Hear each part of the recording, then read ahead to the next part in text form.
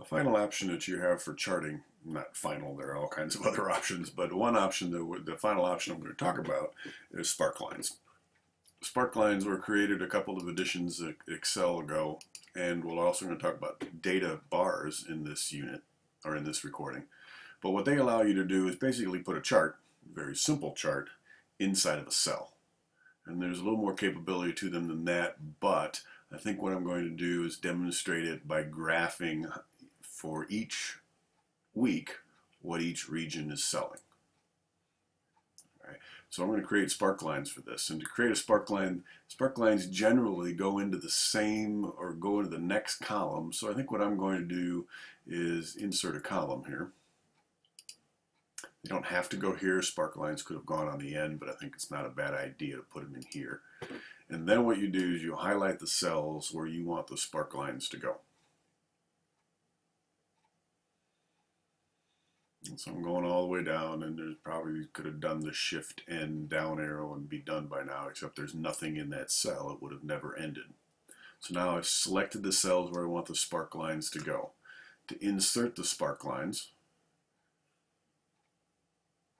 go to the Insert tab, and here there are 3 different kinds of sparklines. There's a line sparkline, which is just a little itty bitty. In each one of these cells, there's going to be a line graph or a column graph. The win-loss I'm not going to demonstrate. It is used for financial stock type things to show what weeks was up, what weeks was down. It's also been used, I've seen it in the book where they use it for teams. Did I win the game? Did I lose the game? And you can see very quickly wins and losses. So that's something I'm not going to work on here, but it's something you can experiment with, another option for Sparkline. In this case, I'm going to use a line Sparkline. First thing it wants to know is where's the data. All of this is my data. Okay, and then where do I want the sparklines to go in each one of the cells? This was already filled in because I highlighted them ahead of time. And click on OK, and you're done. And you notice that every single cell now has a little itty bitty graph that demonstrates the values for each region. Now in this case, because the values are not really over time, they're just in this week who sold what, maybe this should be a column graph. So I'm going to hide them or select them again. And go back to the sparkline design, and I can change it to a column graph. And now I can see region 1, 2, 3, 4, 5, what each one of those is sold. While I got this open, I can now change colors. I can use the styles and make them a lighter blue if I want to. I can change them and get even more control here. All kinds of things that you can do. One of the things we might want to do is in every one of these, notice this bar is very big, this bar is very big, those represent 800s, but the scale of these adjust. Each one of these bars scales adjust based on the data that's right next door to it. And that may not be what you want. You may want all these bars to have exactly the same scale. So I'm going to select my sparklines again. It's a little confusing because Sparklines is the name of the tool, and then there are 4 different types of sparklines: line sparklines, column sparklines, and win-loss. I can change the axis so that the axis has the same minimum and maximum values for all sparklines. And when I do that, the graphs become, they reflect a little bit better what the data overall is. And let's set the maximum to the same for all sparklines. And you could see in the recording how things changed a little bit.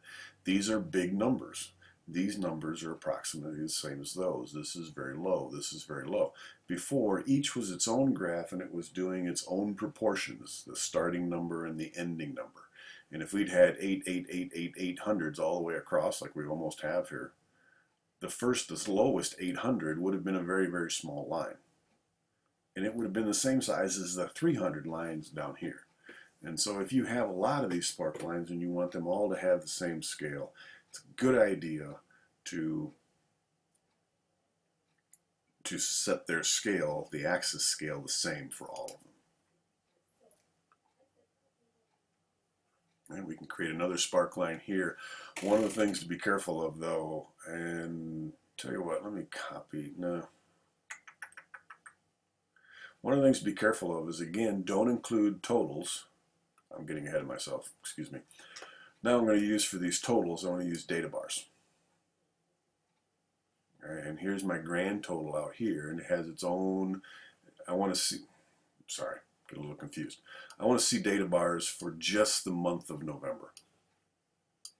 What are data bars? Data bars actually are a formatting tool that allow you to draw a column type or a bar type graph inside the cell that actually has the number. So notice what I do here. I touch them, and the biggest numbers get the biggest bars, and the smallest numbers get the smallest bars. Okay. Now, because I selected all three of those together, they get the same, they use the same scale. All three of these are using the same scale.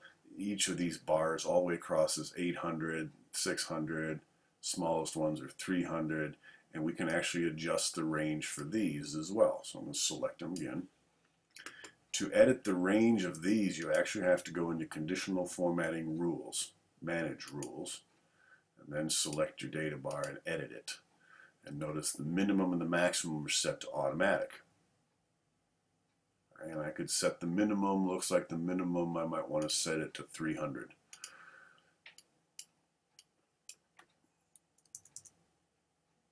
Okay. And the maximum, I can set it to 900. Or 1,000. Even though there's no thousands in here, I can set the maximum to 1,000. And the book likes to do this because then the graphs actually appear to the left of the numbers and don't overlap the numbers. That's not a bad idea. So I'm going to go to 900. And then click on OK. And notice some of these still overlap. If you're using data bars like this, these are pretty good. They show me some big numbers, and these are smaller relatively numbers. Sometimes it comes in handy to actually stretch the cells so they take up maybe twice as much room, and then the data bars are a little easier to see some of the differences that are behind there. Right, so here's 309, it's the smallest, and I did set the minimum to 300. If I'd set the minimum 200, you'd see a little bit more there. Alright, let's undo a bunch of levels here. My data bars are gone. One thing to be careful of, and this is very common, is I want data bars for all of these, including my totals. I want to know for each one of the regions a bar graph that shows what percentage each one of these is. If I add bar graphs to these, I get bar graphs in the totals, but I don't seem to be getting any for these other numbers that I had selected. Well, that's because it's treating them all as one group, all with the same scale. And since they all have the same scale, these numbers, 87,000, are huge compared to 383. If I stretch these columns again, we'll begin to see just a little bit. I'm going to make them 3 times as wide. There are data bars there. Just the difference between 91,000 and 498 is so significant that you can't even see those data bars. So in this case, I wouldn't want to put them all in the same scale. So once again, I'm going to undo, and now I want to do data bars here like I had before. And we'll just leave the defaults. And then data graph these separately. If you do them separately, then you can control them a little bit more. Okay. So now these are unaffected by the values that are in these cells. Now these data bars can hardly see anything. Let me just double up here and double the width and see if I gain much out of it. They still all seem to be selecting the same, almost full all the way across. So they're not telling me a whole lot. And that's again the range. So I'm going to go to conditional formatting. I'm going to manage the rules. And I'm going to set the rules for this one to say a minimum of, played with this ahead of time, 85,000. Occasionally you have to just experiment. And a maximum of 100,000. And now I get bars that are a little more reflective, plus they don't overlap my data. I could have set the max at 95. Just experiment with until these data bars kind of say what you want them to say, or at least represent the data accurately. So between Sparklines and data bars, imagine if the Sparklines, if I wanted to graph every single one of these weeks, I'd have all kinds of sheets and I'd have all kinds of bar graphs all over the place. I can do these little mini bar graphs and actually use the bar graphs to do a comparison. This was a very slow week compared to that one down there. I can tell by the bar graphs embedded in the cell. Data bars also allow you to compare values and see some trends occasionally. So those are Sparklines and data lines. They can come in very handy, right? Particularly if you adjust the mins and maxes so that they reflect the data accurately.